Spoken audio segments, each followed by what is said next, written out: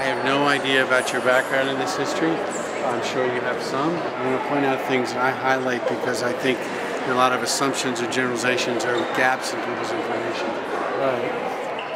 The first place that Caesar ever stepped foot to speak publicly was the Holocaust Museum, and that was because it was incredibly symbolic. This is amazing. Been here before? No. She survived the war. Her grandparents were the town photographers. And I have pictures of my grandfather and my friends on an outing and a school trip. So this is a place, to my mind, where the massiveness and the individual nature mesh.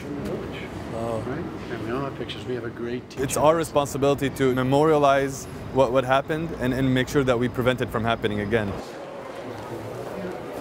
It's not fully done yet. We're still transitioning out some of our Sudan. We've gotten an enormous response to this.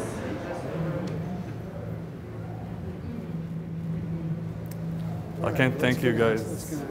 No, I think photos and a camera are incredibly powerful. People can see and they can't ignore what they can see. They can ignore numbers, they can ignore statistics, but they cannot ignore pictures of people that are just like them.